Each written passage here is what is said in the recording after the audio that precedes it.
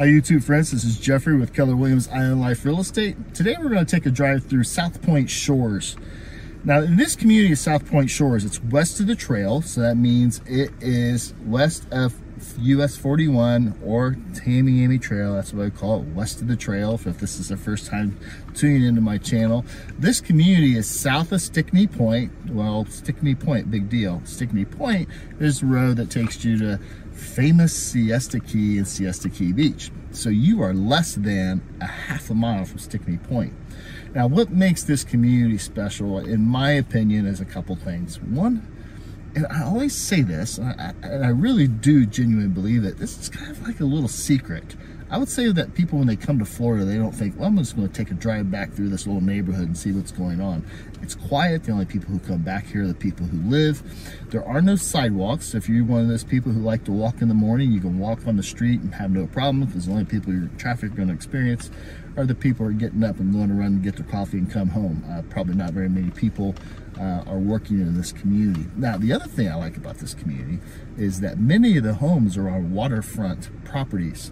If you could be on a channel on in this community for under $2 million, or you can be $5 million out on the bay, getting the open vistas to actually Siesta Key across the bay.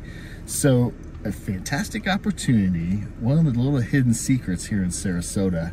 And that's what you get when you work with a real estate professional who's looking after your best interests. Me, is the person who's going to help you find those spots so that you can find the waterfront property of your dreams. Now, this community has only had 2 homes sold so far here in 2024. I'm going to give you that data right now. No averages. Let's just look right at it.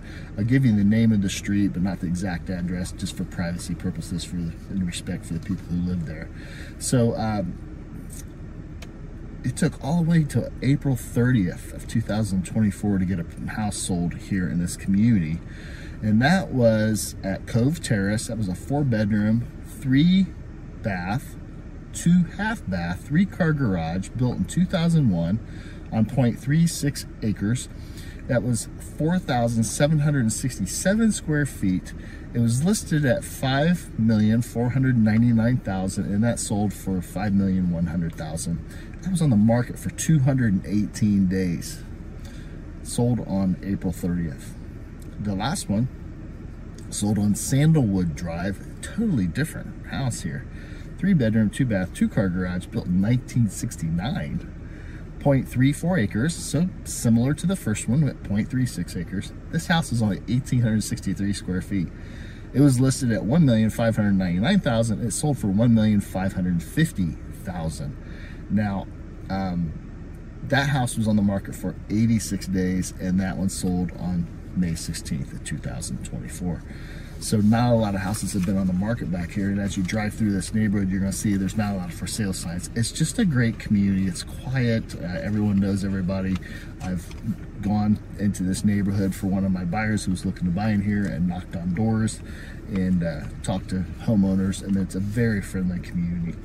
So if you're looking for little waterfront properties like this, little kept secrets that some buyers don't know about because they're trusting Zillow or they're calling a random realtor to get information, call me instead. This is a lot easier to talk to me and get direct information to help you out and help you find that waterfront property.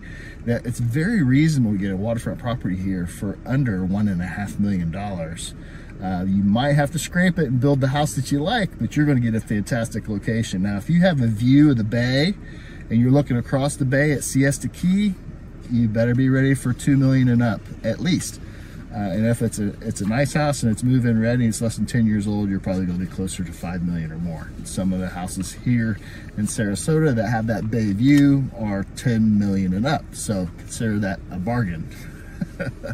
So I hope you enjoy this video. I hope you enjoy the drive. It's a great little quiet neighborhood.